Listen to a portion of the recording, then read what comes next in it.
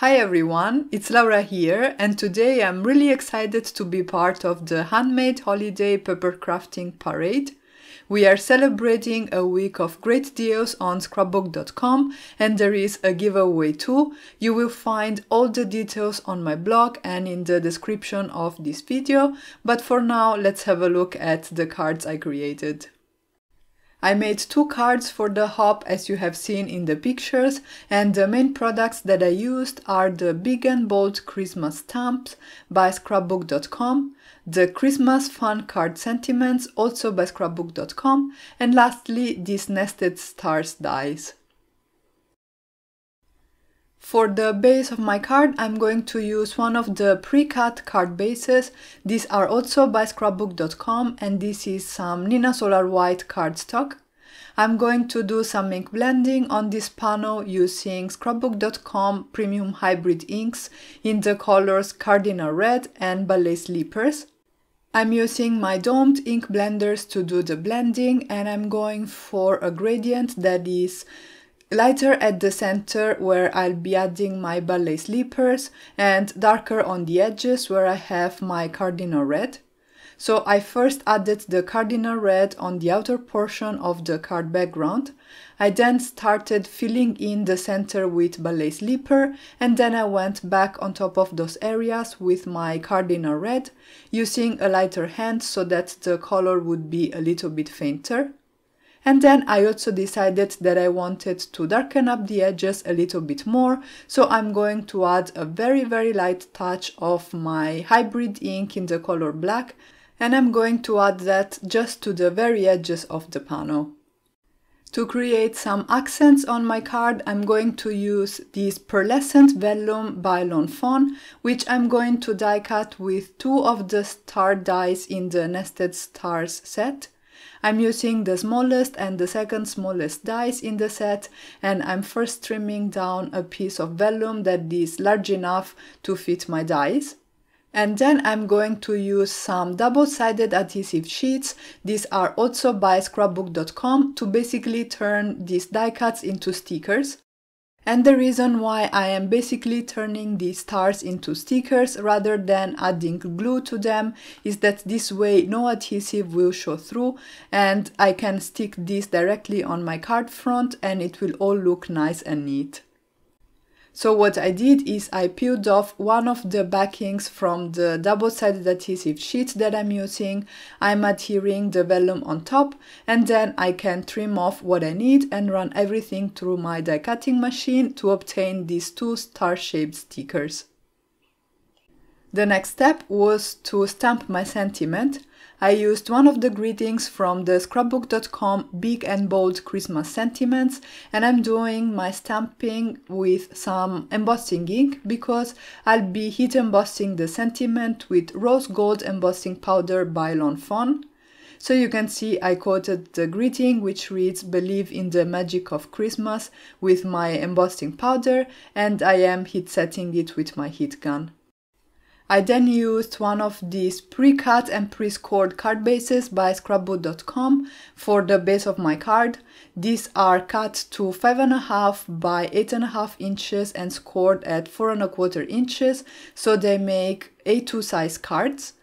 I used a very generous amount of double-sided adhesive to adhere the card front to my card base because it had warped a little bit from the heat gun during the heat embossing. I did run it through my die cutting machine, protecting it with some plain copy paper to flatten it out a little bit more, but having this generous amount of double-sided adhesive would really ensure that the card front stays flat on my card base. Off camera, I also stamped and die cut the unicorn from the Fawn Winter Unicorn stamp set because I felt it was perfect to go with the sentiment I have on my card. I adhered the Pearlescent Vellum stars to the top portion of my card front, and then I popped up my unicorn on some foam squares for some extra interest. I did have to add a little bit of glitter, and for that I used crystal stickles, and that finished off my first card. For my second card, I used a landscape orientation and I also changed my color palette. I started by ink blending a pre-cut card front using my Scrapbookcom Premium Hybrid ink in the color Midnight Blue, again using my domed ink blenders. I am starting from the edges of the panel and I'm working my way towards the center because again I want to go for a gradient effect with the center area being a little bit lighter. I coated the entire panel and then to darken up the edges I went in again with some hybrid black ink, also by Scrapbookcom, again just basically adding it to the outer portion of that panel. Like I did with the previous card, I'm going to create a star-shaped sticker out of the Fawn Pearlescent Vellum. I'm using again these double-sided sheets and the die that I'm using is a little bit larger this time. I did some heat embossing of my sentiment, again using Fawn Rose Gold Embossing Ink, but this time the sentiment is made of two parts. One reads Merry Christmas and the stamp comes from the Big and Bold Christmas sentiments, and the second part comes from the Christmas Fun card sentiments and reads You know you're getting old when Santa starts to look attractive. The idea for this card is that I will have the Pearlescent Vellum star overlapping the sentiment, and because of that I'm going to have to emboss the rest of the sentiment on the star. I removed the smaller sentiment because I will not need that.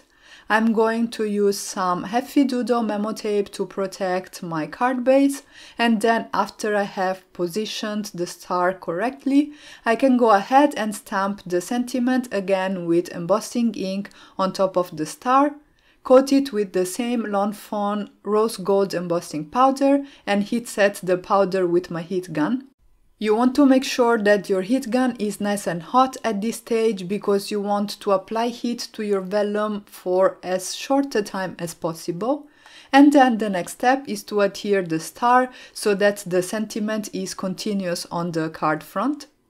I used again one of my pre-cut and pre-scored white card bases, and then I decorated my card front with some images from the Fawn Happy Ho Ho Holidays stamp set, which were just the perfect complement to that greeting. I popped my Santa up on some foam squares, and that finished off my second card for today.